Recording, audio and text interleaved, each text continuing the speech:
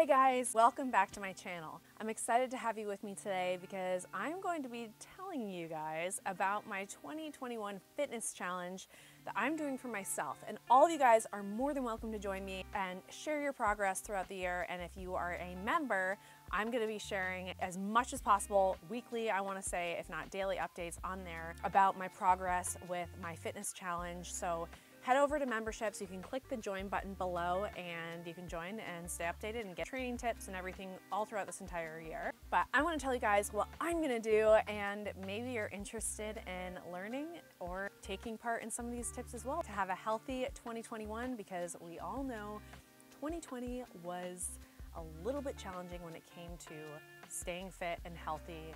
For me specifically, considering all the races were canceled, and that's my motivation. Okay, without further ado, let's dive in.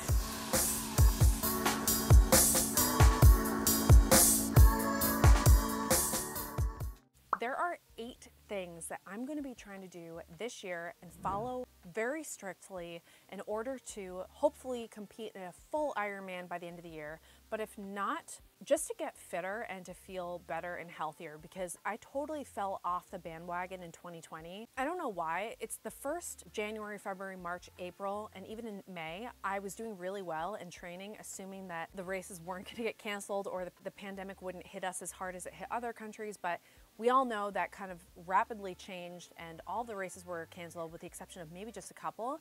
And I was actually staying fit from home a lot, and I was working out and eating well until May. May is when I just started kind of not really caring, and I lost, for the first time in really my entire life, I lost a lot of motivation and just didn't really feel like training or eating healthy. And I kind of fell into some more unhealthy habits of not necessarily, I was drinking more than I usually do because I found that I had to focus more on my work, and that was really stressful.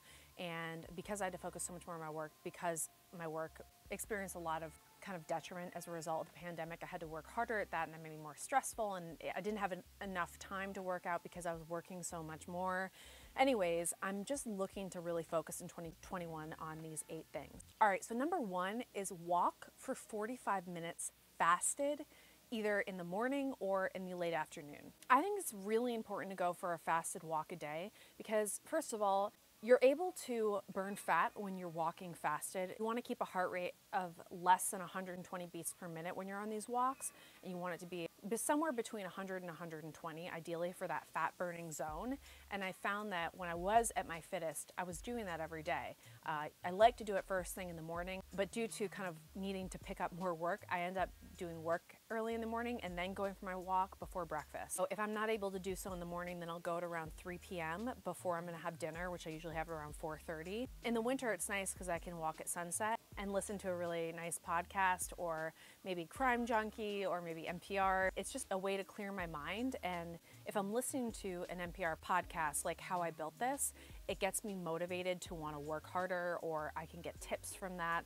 And sometimes I'll just listen to music and get in a nice zone. But yeah, I'll drink water and I'll walk, and it gets me in the right headspace, and it's also a nice fat burning workout, just like a light workout. All right, number 2 is to train 5 to 7 days a week. I say 5 to 7 because it depends on the training zone that I'm in based on my training plan for the Ironman. In the first half of the year, I'd be training around 5 days a week with 2 days of strength and rehab sort of thing. And then later on in the season, kind of mid-season, I'll be training around 7 days a week. Then it'll work back down to 5 as I taper for the Ironman. And I do want to do a few races before I compete in that Ironman end of the year. So I'd like to do a marathon, an Olympic try, a 70.3, and then a full. Yeah, the training plan varies, but 5 days a week I really want to work at, because if I can stay consistent with 5 days a week and then 7 pushing myself during those summer months, and then tapering, I think I'd be really happy by this time next year. Number 3 is 1 gallon of water a day minimum, and this is pretty easy. I find a gallon a day isn't that much. This is a really nice water bottle. I just got it on Amazon. I'll put the link in the description box below, but it has 7 a.m., 9 a.m., 11 a.m., 1 p.m., 3 p.m., 5 p.m., and 7 p.m. when we're supposed to drink this whole thing. And this thing, I don't think it's a gallon. So this is 2.5 liters. I like to drink 2 of these if I'm training during the day. If I'm not training and it's just a rest day, then I'll just try and drink 1 of these. Drinking more water allows me to eat cleaner. For some reason, when I drink more water, I find myself fuller for longer and also more hydrated for training, so like less headaches, and also I find myself eating better foods if I'm drinking more water. Yeah, that's definitely a goal for me. I do drink about a gallon a day now as is, but I am not as consistent as I would like to be, especially on weekends, so I do want to keep consistent with that. All right, number 4 is a fasted water mix every morning. So right when I get up in the morning, what I try to do, and I've been doing this for years, is drink a liter or half a liter of warm water with lemon, and I put ashwagandha there, L-glutamine, fiber, and his vital proteins morning mix. And I just down that right when I wake up in the morning, even before my coffee, even before my morning walk, and it really helps me with focus and getting that hydration in right in the morning, which just sets the whole tone for the day for me in a good way. So that's something I want to stay consistent with. I maybe do that like twice a week during the past like 5 months in quarantine. I don't know why. Just I've fallen off the bandwagon, but I want to stay consistent with that because it's so important to me, especially getting that L-glutamine and fiber in when it comes to training hard for an Ironman. That sets for such good gut health, which is so necessary and important when it comes to training for an Ironman. So I don't want to skip out on that mix, and I'm going to try really hard to have it every single day this year. All right, number 5 is no alcohol Sunday through Wednesday, not even a glass of wine. And the reason being is because Mondays, Wednesdays, and Thursdays, I like to go for my swims. And those swims are usually early in the morning at around 5 a.m. I'm usually up at around 4 to do some work before I go to my swim.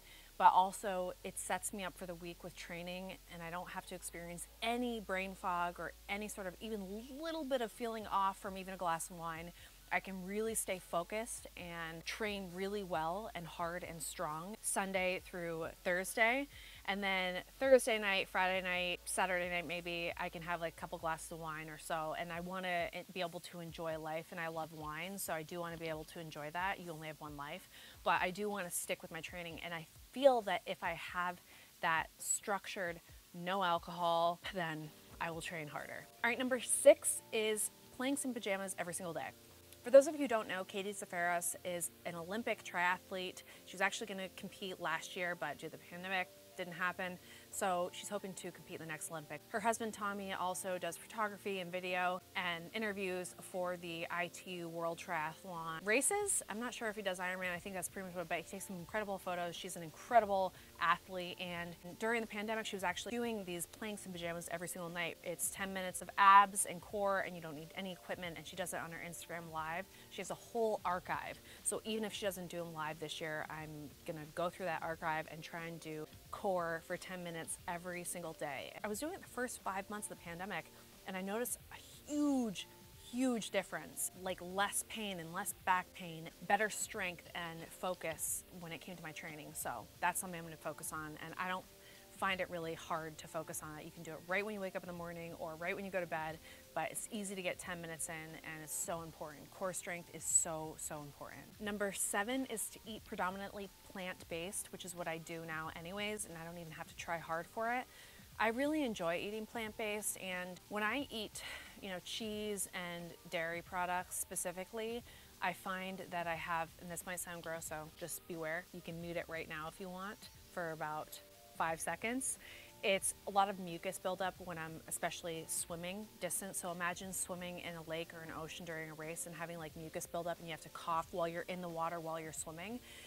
That is a serious thing for me that has been really detrimental to my training, and it happens only when I eat dairy or cheese. I also don't really like chicken anymore. It's just the stringy things in it, and it reminds me of quiche-meat, because quiche-meat is kind of pink, and I just can't, I don't find joy in it, and I don't really like it anymore. Not a huge red meat eater. I maybe have red meat like once or twice a year. So I don't miss meat at all, and I don't want it. And if I want it, I'll have it if I feel like my body needs it, but otherwise, I do love lobster and oysters and shrimp, but I'm trying to steer clear of that because cholesterol. I'm just really trying to be as healthy as possible.